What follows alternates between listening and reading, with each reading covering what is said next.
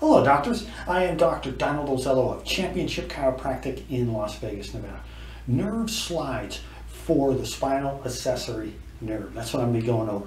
The spinal accessory nerve is cranial nerve number 11. It is the motor innervation to the sternocleidomastoids and the trapezius muscles.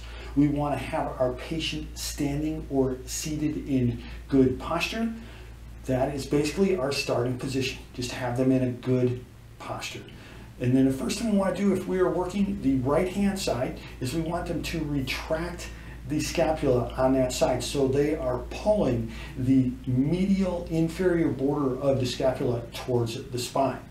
And then they are going to protract the cervical spine, not retraction, but protract the cervical spine and perform cervical lateral flexion to the opposite side.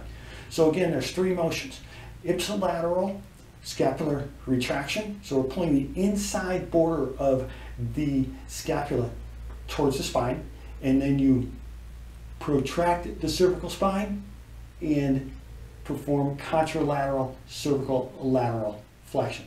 So again, we're in a neutral position. This is our starting position. I'm performing it on the right hand side. So we retract the scapula, protract the cervical spine, and perform contralateral cervical spine lateral flexion. Again.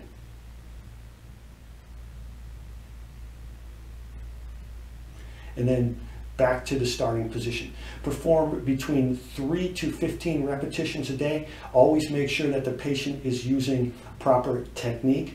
Nerve slides help to lessen scar tissue encasement of nerves. Therefore, they allow that nerve signal to be sent along its pathway without interference. So I'm going to demonstrate one more time with this time using the left hand side. So retract the scapula, protract the cervical spine, and perform contralateral cervical lateral flexion.